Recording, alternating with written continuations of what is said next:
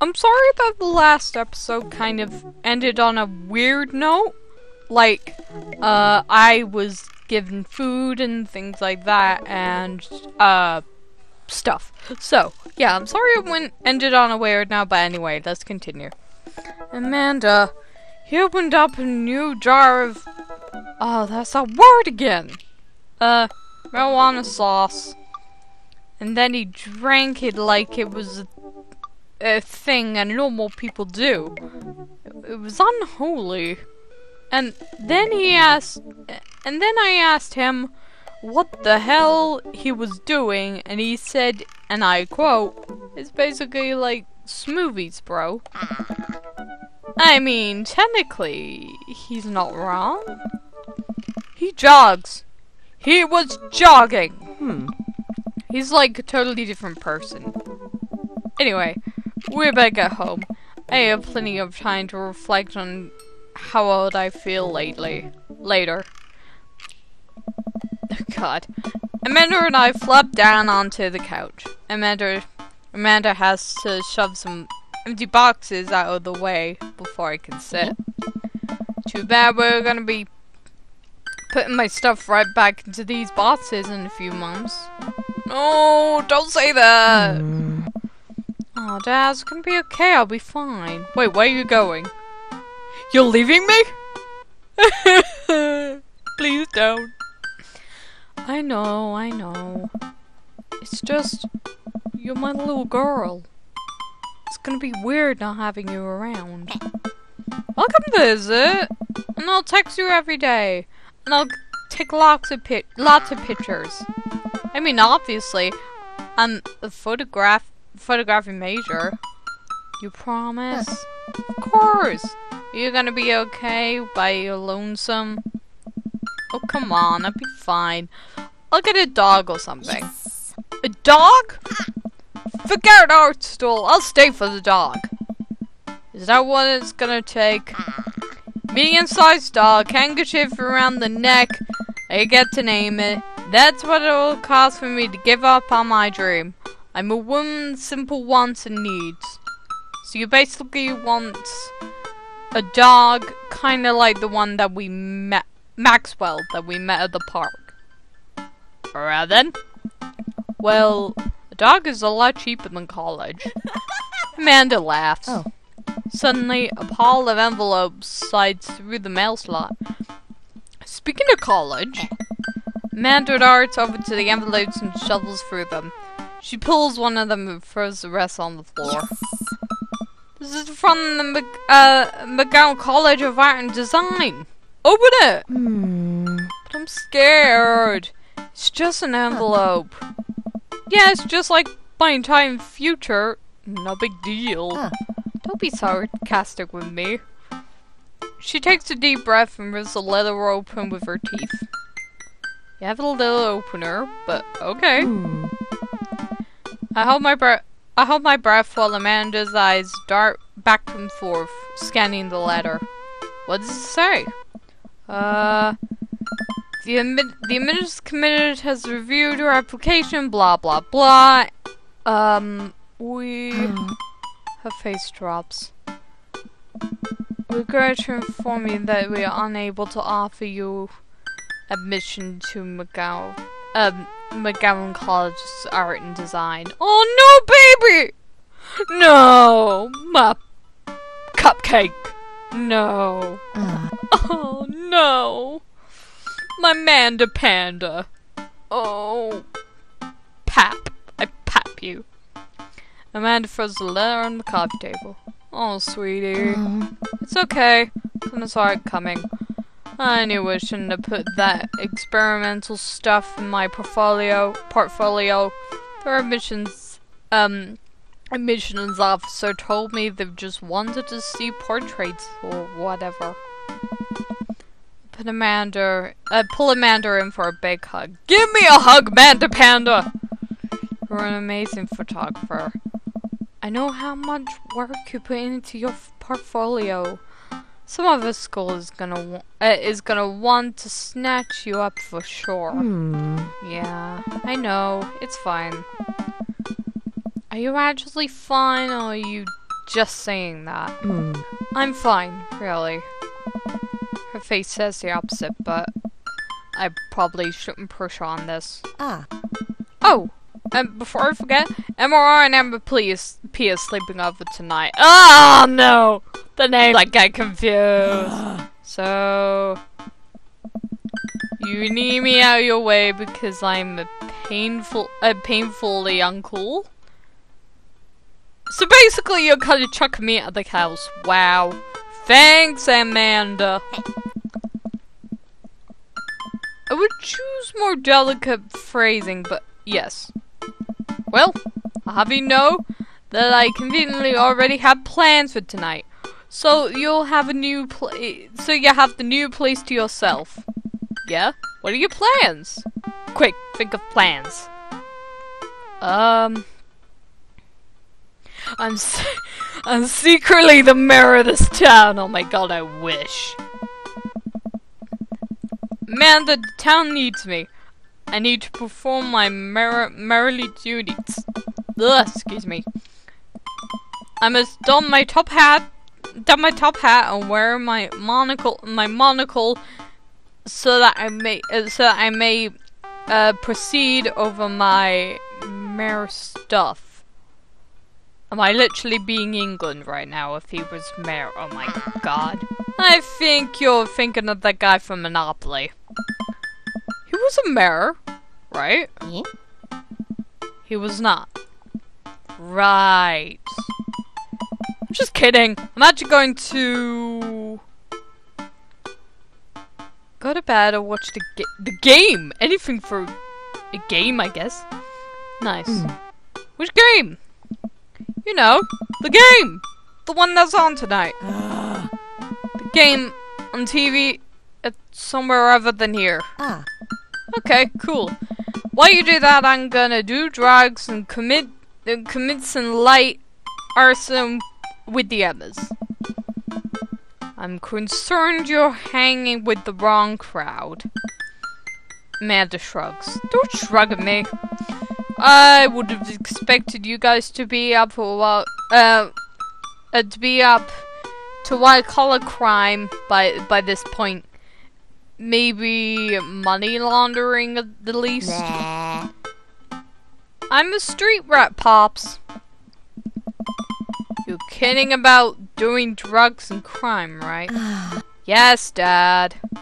Just making sure. I worry about my kids. I just pat her on the head. Have fun with the your sports. Are you being sarcastic? No. Making fun of sports is played out. Alright then. I just like cleaning around the house and decided to clear out right before Amanda's friends arrive. Before I leave, Amanda stops me. Hey, don't forget that you have a meeting with my English teacher tomorrow. Alright, Mr. Vega. Yep, totally remembered. I'll be there. Is he going to be another one of the dads? Okay. Well, I guess I really didn't think of this plan through. Not entirely sure where the closest bar to a man is, and the manager still hasn't shown me how to use the GPS on my phone. So I'm just gonna pick a direction and walk in it. Let's go this way. Cool, okay, we're marching. We're marching in the direction of the game. Any game, really. In the distance, could it be? It's a bar! Okay, a big, burned down neon sign hangs above tiny dive bar. Jim and Kins, huh? Alright, it'll do. Whoa! Nice. Okay. The bar is small and dimly lit. The crack of the pool ball sound in the back as patrons laugh and joke. A string of multicolored Christmas lights hovered over the bartender. I can't tell if he's Jim or Kim. I'll pull up a seat at the bar. What'll it be? 1 beer, please. Sure thing, boss. Bartender slides me an ice-cold beer. I take a sip and enjoy the refreshing taste. Say, are you Jim or Kim? It's Neil. Oh, you're Neil. I'm Neil. Oh. I openly turn my attention to the game, which is playing on the TV, which is playing on one of the TVs on the wall. As luck would have it, my team of preference is not only playing, but currently in the lead, which is always a good thing. The brightly colored mascot, which is some kind of animal, does cartwheels. Wow. I slightly cheer on my favorite team, hoping that I don't get any confrontational arguments with a fan of the opposite team. Several people at this bar are wearing distinct colors of the team I dislike. Although I believe are from demeanor that, like me, the passion for their team is all in good fun. Hey. Hello? Okay. Hi! A middle-aged woman holding a nearly empty wine glass slides up to the bar and sits uncomfortably close to me. Hey, sailor. Sailor? Oh, hello! I'm the sailor. Hello. Good to see you. Good to see fresh meat in here. I'm Mary. Come here often? Oh no, I actually just moved to this part of town today. I'm Alfred. But I'm Alfred, by the way. Are you watching the game? Yeah, my preferred team is in the lead. And if they keep this up, they'll win the game with ease. Oh, I love that team. Oh yay, fan. And I also love that game. I love someone who knows their way around balls. What do you mean by that? Okay. I'm getting the impression that she's a little drunk. No shit. No. Blah blah blah. That's what I mean. No blah. Buy this girl a drink.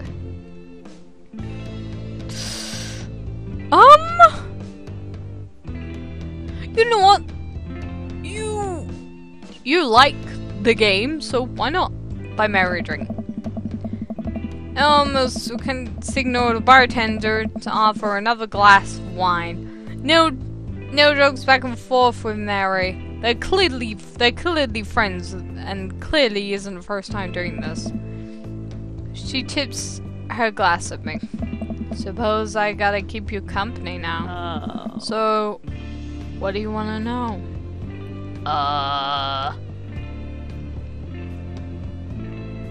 What's the latest gossip around here? You came to the right broad. I'm an observer. I watch people. I see everything. I know everyone. Nothing gets past me. You sound kinda creepy now! So what? I thought you were gonna... I forgot what we were talking about. Oh. Put your drink down, then! About the gossip, you said nothing gets past you? Oh, right. I'm also a steel trap. Confidentally a fault. So what else can you tell me about this part of town? It's quiet, that's for sure. If you want an idyllic little life with white picket fence, this is the place to do it. But every town has its secret, you know. She takes a sip of a drink, and it was a little too imminent for the taste. She leans closer. Hey. Would you like to learn some of my secrets? Oh boy. Maybe some other time. Suit yourself, sailor. Oh, okay. Bye. Mary's, sun's off. Setting our sights on the newest bar patron to enter. I happily watched the game over another beer. The game has gotten close in, terms of points. Points, sorry. A little too close to what I'm comfortable with. After a practically skilled player, scores the number 1 points in the other team, putting them in the lead. I hear made of grunt from another man at the bar. Go team! Oh! Wait a minute! You're the guy who looked over at me at the coffee spoon! Hi there! Alright then. It is a brooding man from the coffee spoon. He sits alone, sipping whiskey and watching the game as well. Enjoying the game? Now that we're winning. Oh, we must be rooting for different teams. In my opinion, my team is far superior. I have to disagree with that. Based upon our win or loss record, I'd say that my team is superior. That's where you're wrong. That's where you're wrong. Since as it stands right now, my team is beating yours. Conversation ends if we both go back to silently rooting for our teams. The game is close, with both sides playing their hardest to win, but in the end my team prevails. Quiet cheers rippling through the bar. I raise a respectful glass to the man drinking whiskey. He raises his in response. An unspoken truce has formed between us based on the mutual love from the game. He motioned to the bartender, who pours 2 glasses of whiskey. The man slides one over to me. The name's Robert. Thanks, I'm Alfred. Hey. You must be new here. Mary already hit on you? Yeah. Robert chuckles. What is with your voice? It kind of sounds... I'm not gonna lie, kinda sounds hot. She's a peach. Well, you picked the best bar in town. It's slimy as it is. You'll never find a better spot than Jim and Kim's. Is there actually a Jim and Kim's that run this place? No, that'd be Neil. Neil waves from across the bar. There. Good guy, Neil. Not enough Neils in this world. Okay. I mean, you're right. Yeah, not enough Neils, but okay. You're a whiskey fellow or a beer fella? Beer. Well, I'll drink most things. You like shots?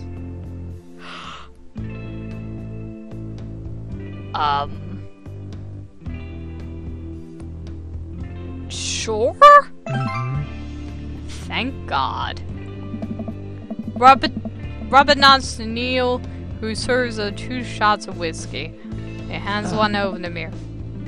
Here's to your health! Here's to your health! We trade the shots. Whiskey burns going down, but I tried my hardest to look tough. Wait, I think this is what making friends is. Okay, Alfred. This guy's out of my friend league, but I think if I play my cards right, we'll be pals in no time.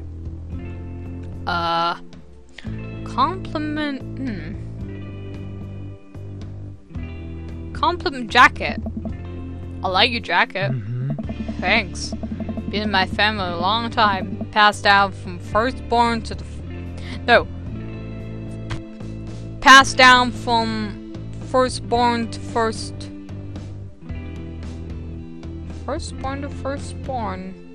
Cursed, some would say. Oh, okay, right. Man's guy's mysterious and cool. Oh, hell yeah. Way cooler than I am, at least. Robert signals to the bartender for another round. What are you doing here tonight? My daughter kicked me out of the house.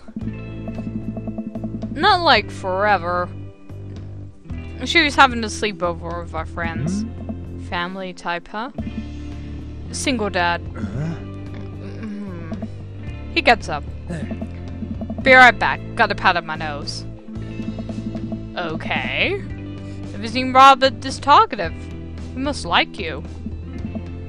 I guess so. I can admit that Robert has a gruff charm to him. He certainly does. If a guy like that thinks I'm cool, then I really must be. Robert comes back from the bathroom and grabs the leather jacket. I'm gonna go home. You heading my way? Robert and I leave the bar and find ourselves walking in the same direction. I live in this cul-de-sac down the way. Does everybody live there? Seems so. Me too. We just finished unpacking today. Great place to be. Good neighbors. Well, some of them. What's that? We get to Robert's house, which is just a few houses away from mine. We stop and he turns around to me.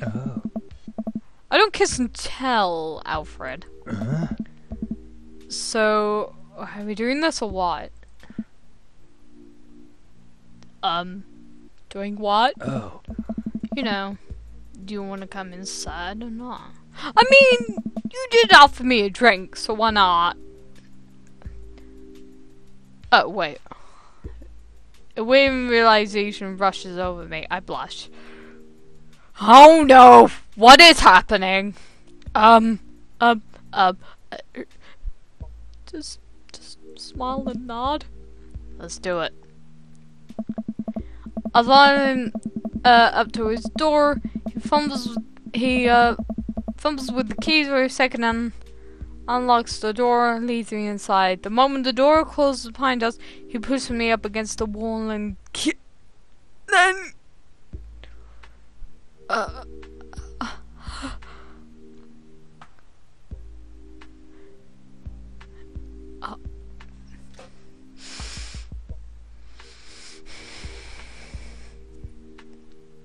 why haven't I found you yet, Matthew? Help me! Get me out of there. Well, I mean...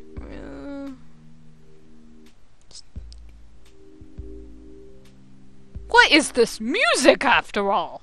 Like, oh my god! It's like he's prepared for this. It's like he's prepared for this moment ever since he laid my eyes in the coffee spoon. My god!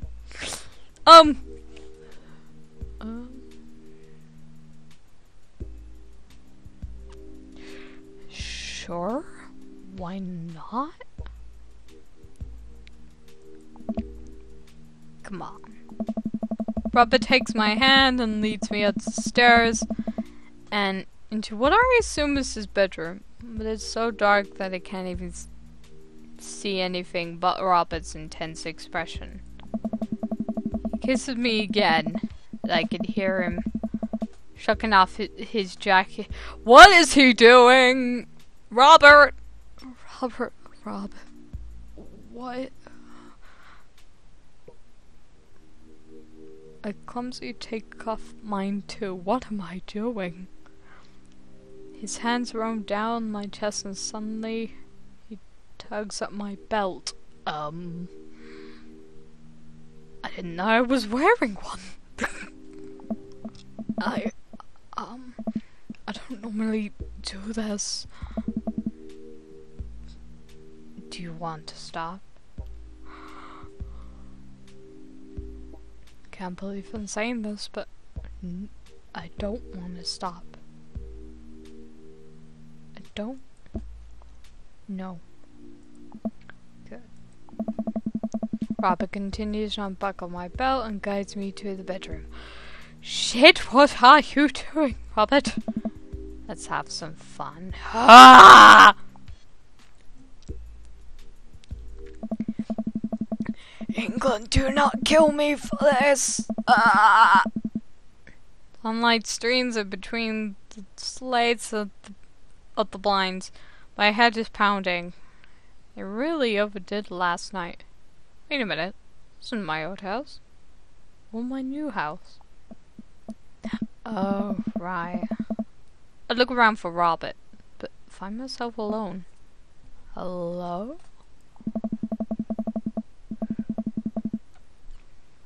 There's a cloud from the bathroom. The door opens. Robert is fully dressed and grabs his keys. That was fun. Yeah, it was. Why am I admitting that?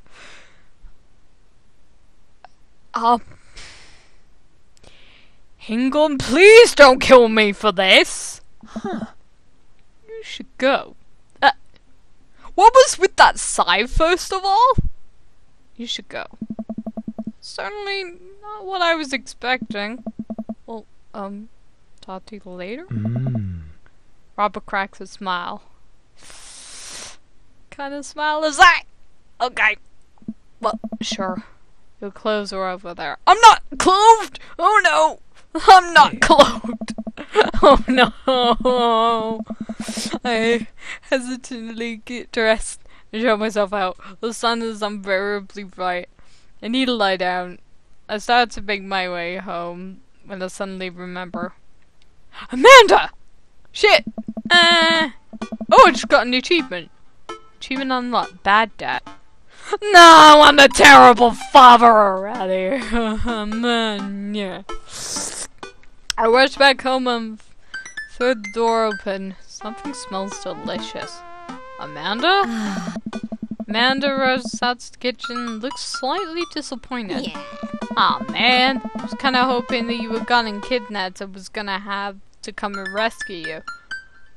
Well, at least you were gonna come and rescue me. Thanks. No, I, made a friend at the bar last night and ended up sleeping over at his place. Where are the embers? They left a little while ago. Oh, you guys have fun? Yeah. Watched some movies, ate snacks, stole a car, you know, usual sleepover stuff. Routines in your life story. So, this breakfast that's cooking, what's that all about? Well, there's hash browns and eggs and bacon. Can I? Aww. Yes, you can have some breakfast. Bless you, sweet child. You have throbs. I gotta do something about this hangover. Amanda, the loving father might have overdone it last night. Oh, somebody's hungover. Father of the year. I'm already a bad dad because of the achievement I just got, but yeah. You wouldn't happen to have any aspirin, or... Yes. I got just the thing. Hang on. Amanda runs to the fridge and pulls out a jar of pickles. Amanda, what? Drink this. It's the pickle juice? Whoa. Yep. This is what I used once. I would assume someone would use. I would also assume that it works pretty well. Although I've never tried it before. And won't try it, obviously. Who raised you? Jesus.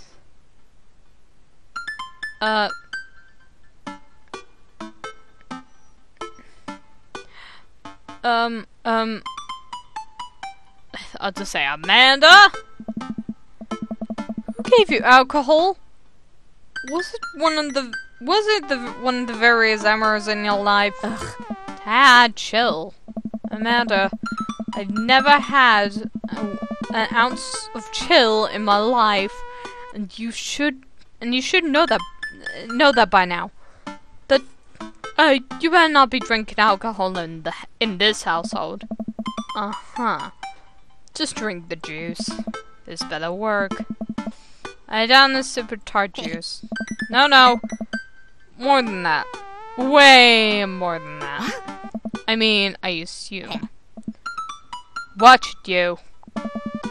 I drink the pickle juice and help myself to delicious breakfast that Amanda has graciously allowed me to partake at. After inhaling some hash browns and drunk several pieces, and dunking several pieces of bacon into runny egg yolk, I started to feel a little better. Amanda grabs a backpack and keys. Whoop, I gotta get to class. Don't forget the meeting with Mr. Vega, okay? He said it was important. Love ya. I'll be there. Knocking dead, kiddo. Bleh. Always do. We do our secret handshake. We have a secret handshake. Oh yeah. Secret handshake and she's off. I get a little work done at home before I glance at my watch and see that it's almost time for the meeting. I hop in the shower, change clothes, and head on my way.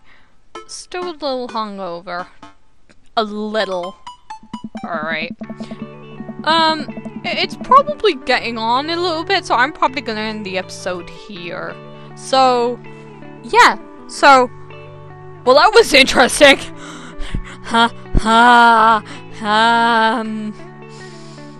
England, please don't kill me from what Robert and I did.